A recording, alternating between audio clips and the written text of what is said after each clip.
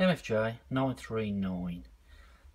Originally bought and configured for Icon.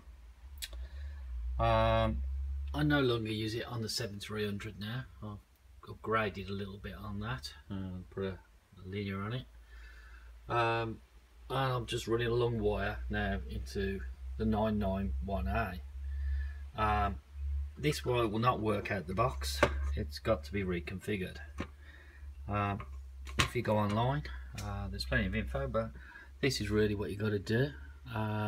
Jumper 2 has got to be reset to the Y position, and jumper 4 has got to be made as it was. Mine was open and set in the I position.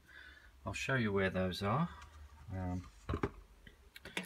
Jumper 4 is there, and as I said, mine was open, so I've made it. Ignore jumper 1, don't need to worry about it.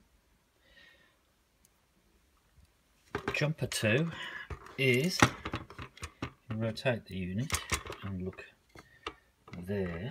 I'll get a bit more light for you. There are links there that need to be made. Unfortunately I can't get the camera down much further, but you can just see there I've moved the link to the Y position. It was originally the second from the right, which was, sorry, the left, which was the I position. So that's moved across. Tried it and it works fine now. You must remember also on the 991 on I'm not sure which the menu number is, but you must change the internal tuner to external, and it works fine. It works well. The lead to buy if you're running a 991A or a 991 is the MFJ-991i.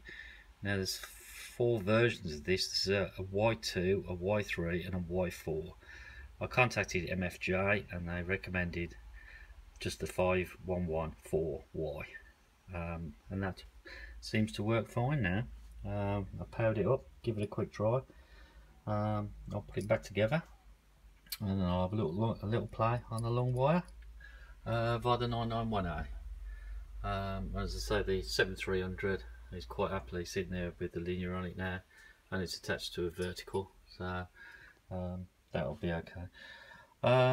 This is just an information video, just so if anybody else has got the same thing. I mean, ideally you'd buy the correct one so you wouldn't have to make and break the links, but it is possible to, if you find one cheap enough, to sort of swap the links to make it work with either the Icon, Alinco, I think it is, Kenwood, and obviously the Yaesu.